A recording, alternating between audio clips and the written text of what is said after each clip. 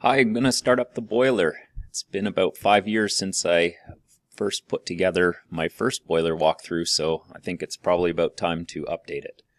I've made some changes to our instructions in this version, so I haven't taken the straight O&M instructions. So if you're following the O&M manual, instruction manual instructions, then you may want to go back and see my other video, which outlines some of the problems in that.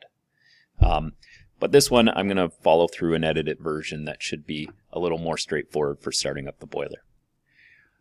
So my instructions over at the side, and I'm going to follow through and I'll run it live on the simulator as we go. So first thing that I want to do is check my boiler water level. So I'm going to go to page 80, and I'm going to note that my water level is low. And I'd like it to be close to 0 as my target. However, this boiler is going to swell a bit with its water. So I'm going to leave it a little bit short, maybe around -50 millimeters is where I'd like it to be. So to do that, I'm going to follow through using my main feed water pump.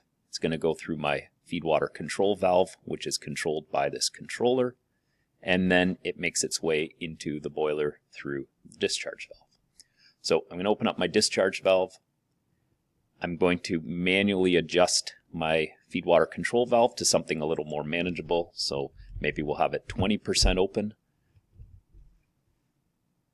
And then I'm going to turn on my feed water pump.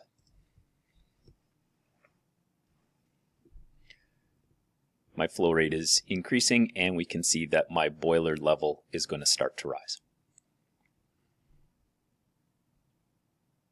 So maybe when I get to about -70, -80, something like that, I'm going to turn off my pump and leave it in this position.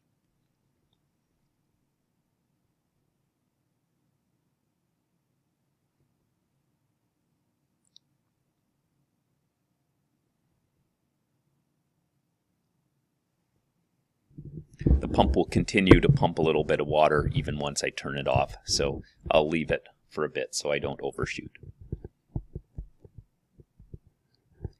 If we have too much water where we're starting from, we could always drain some. So we have some drain pathways, so our blowdown pathways. Okay, so I'll turn off my pump. And it's, as you can see, it's going to continue to add a little bit of water, and I should be okay where it's going to stop. But yeah, if our level was too high, we could always drain some water. Okay, so let's continue. We're going to continue on. Step number 2, we're going to open up our vents. So we have a vent on the boiler, and we have a vent on our superheater. Step number 3, we need to organize our fuel. So we'll go to page number 5, and we have a couple of fuel lines. So from our diesel oil service tank, we're going to open up our valve to our boiler. And in addition, our HFO service tank, since we're here, we're going to have the emergency shutoff valve and the supply valve to the boiler.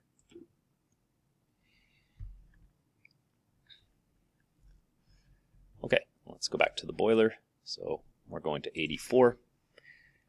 So our fuel is going to come in from here, and it will pass through our diesel oil pump, and then it will make its way through our system. So I'm going to switch to my diesel oil burner type. I'm going to switch this valve position so it's aligned with my diesel oil side, and then I'm going to turn on my diesel oil pump. I have the boiler air fan, so that's going to deliver combustion air. I'll turn it on. And then in step number 6, we have a number of controllers. So we have these 4 controllers. And we're going to go through and just make some changes to them. So first one, fuel manually at 10. So my oil controller is my fuel controller, and it's going to be set manually at 10%. I have my air. It is in manual mode, but I'm going to adjust it to 100%. My oxygen controller is manually set at 50%. As well, the auto set point is at 1.5, and it is in manual mode, so that's good. And my master controller 7% is its auto set point, and I'm going to just set my manual set point to 10%. Okay, so I'm good with my controllers. Next thing I want to do is reset any boiler trips. So I don't have any trip showing on my burner 1. My boiler has a trip, so I'm going to reset that. Step 8 is to initiate the purge cycle. So I'm starting my purge cycle now, and you can see that first of all my fan is providing some pressure and flow, and these dampers have opened up, so I have flow that's moving through the boiler. It's going to take any unburnt fuel that may be lingering in the boiler furnace area out with it, which means I don't have a risk of explosion when I light my flame. So my purge is just finished. Okay. When the purge indication releases, change the airflow controller value to manually 10.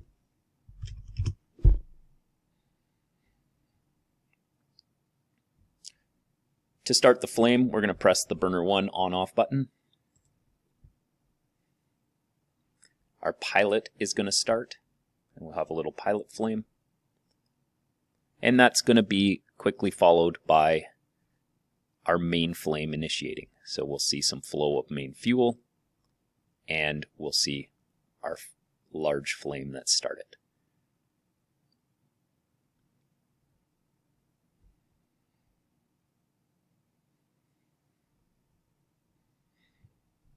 Okay, so we've established our flame. Now we just need to make some adjustments on it.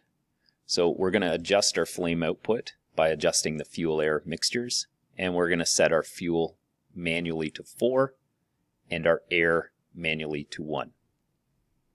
So our fuel is going to go to 4 and our air is going to go to 1.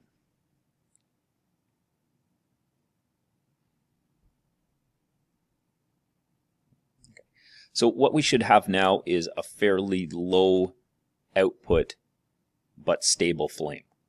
And we're going to continue in this manner for a while.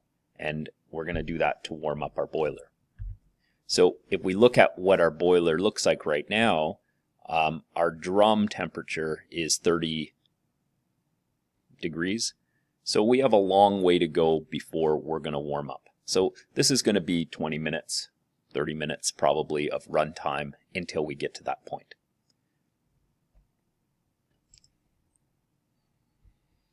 So we have a statement there, pressure should now be raised according to standard boiler practice, and the following sequence will bring the boiler online in about an hour or so. Okay. So our next step, number 12, is when we have built some pressure, and so I'm going to fast forward to that point, and we'll continue from when we've warmed up.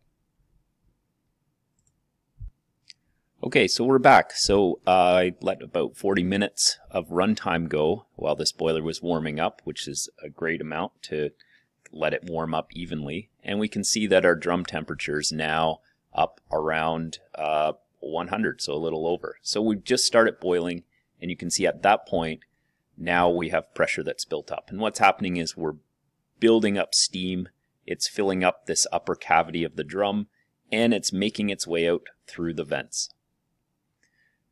So we would normally let that vent for a while to make sure that we've driven off all of the air.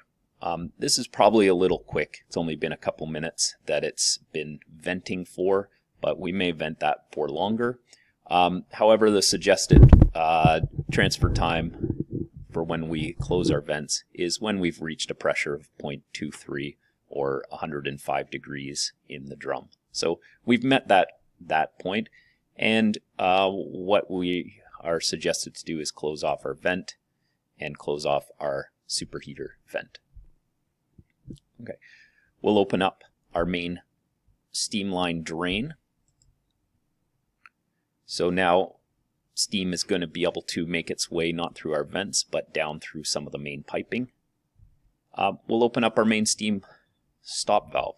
Instead of opening it to 100%, what we would want to do is open it up a little bit gradually, so crack it open, allow a little bit of steam to make its way into the pipe. Temperature is rising and our pressure is going to be able to equalize a little bit. And maybe after about 30 seconds or so of having it open, we may be in a point where we can open it up and allow a little bit more steam. So I've suggested up to 100, but this might be a slower process in your plant.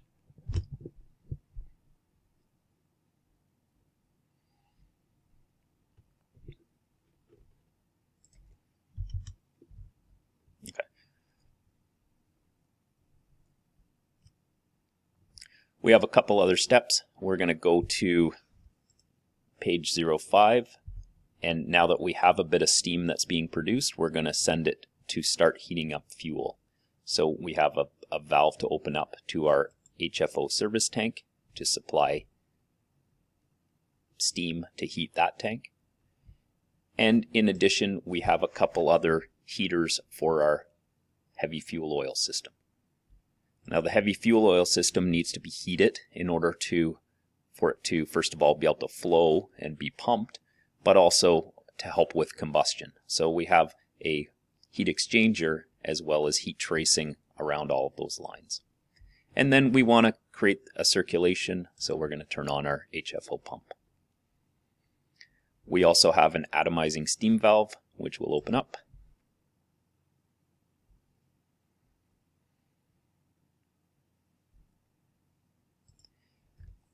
And we now have all the preparations ready for our HFO system, and it's really up to the point of just getting things warmed up and ready to run.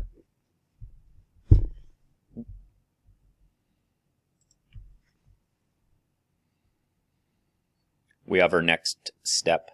When the steam line pressure rises to 1, shut the steam line drain. So after we have built up some pressure in our pipe and it's had a chance to warm up, then we'll close off our drain.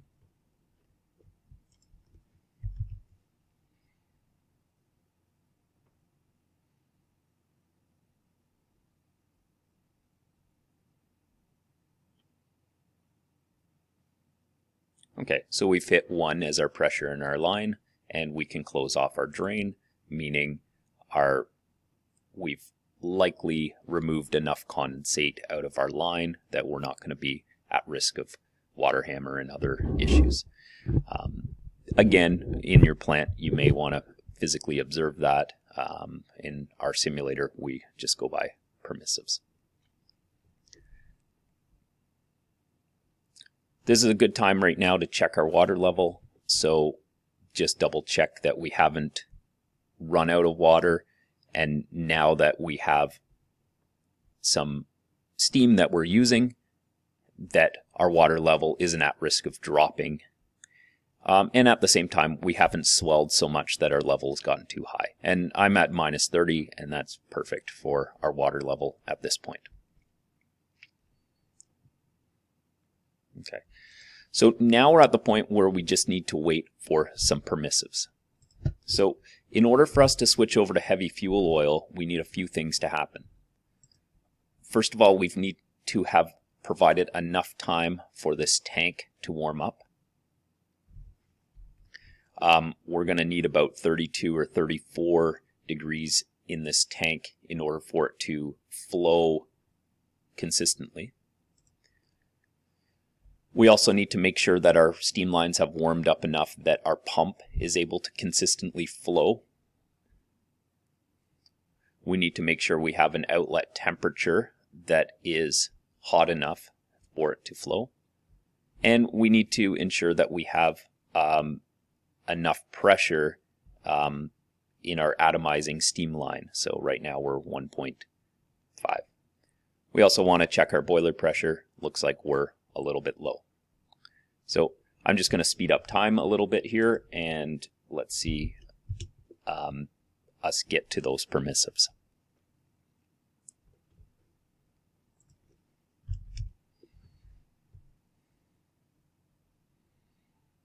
Okay, so our boiler pressure is increasing. Our atomizing steam pressure is increasing. Pretty soon we hopefully should be able to see some flow.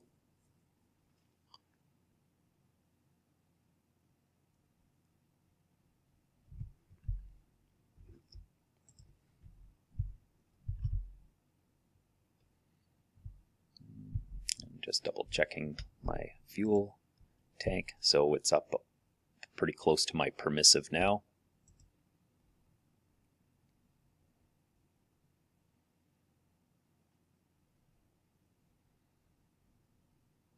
And I'm building pressure. Okay. Now, one step that's pretty important is that we don't just sit here running the boiler, because it doesn't have all of its safety controls in place right now. This boiler will run continuously until it overpressurizes and explodes. So if at any point the boiler pressure goes above 7 bar, and we want to monitor that, our immediate action is going to be to turn off the burner so we cut the heat input or the energy input into that boiler. Okay, so just observing a few things. We have now, looks like, consistent flow of HFO. We've met our permissive for our atomizing steam, and we've met our permissive for our steam pressure. So I'm going to turn off the burner.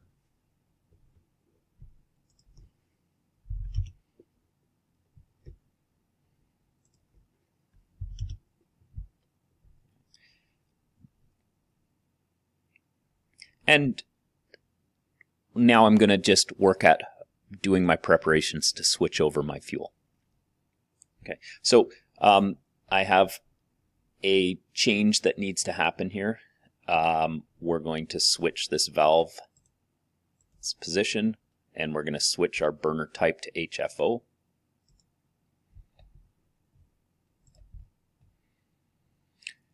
And now we're going to make some adjustments to our controls. So all of our controllers are going to go into auto. However, we have to do them in a certain order. So air and fuel have to go first. So I suggested fuel, air. And we can adjust the auto set point on those, so that's okay. Our oxygen set point we want to confirm is at 1.5. And we're going to set our master controller to 7. We are going to reset our boiler trip, and we are then going to engage our burner management system. Okay. What burner management is going to do for us is it's going to monitor the boiler pressure and make some decisions. The main decision that it's going to make is, do I need a flame on or not? And within our burner management, we have a couple of limits. So it has a start limit of 6.1 bar and a stop limit of 7.5 bar. So if the boiler pressure drops below 6.1, that's going to trigger my flame to automatically restart.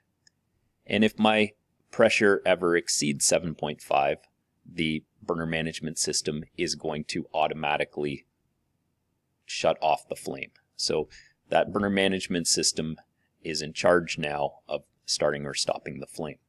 And right now my pressure is within that range, right in the middle, so it's not prompting the boiler to turn on. And that's fine, it'll sit there until my pressure drops.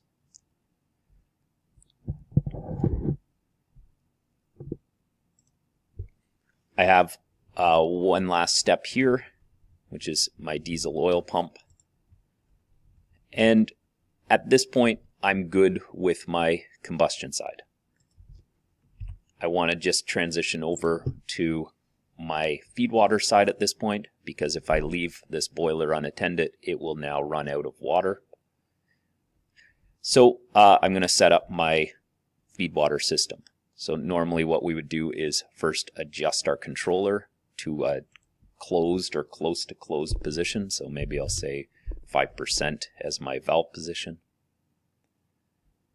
I'm going to turn on my main feed water pump, and then I'm going to position this guy into auto.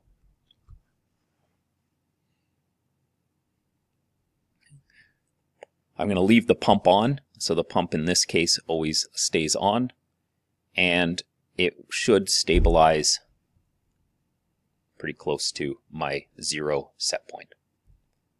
And at this point I have my boiler running, and I can then start using my steam that I'm producing to go to any of my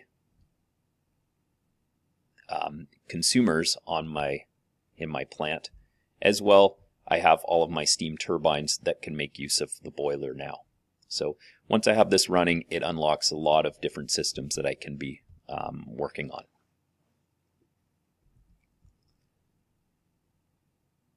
All right, hope you enjoyed this 2020 update.